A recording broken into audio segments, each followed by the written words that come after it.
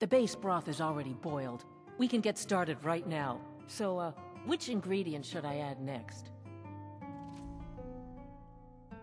Carrots? Really? Okay. Ah, of course. I suspected as much. All right, what next then? Really? Oh, I use nin root as a special seasoning all the time as well. What a wonderful idea. Okay, now what? Horker. So delicious, I swear. Is there a soul alive who doesn't enjoy the taste of...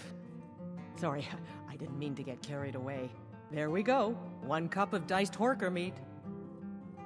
I have to say, the stew seems done. Add anything else and we may dilute the distinct flavors. So, is that it?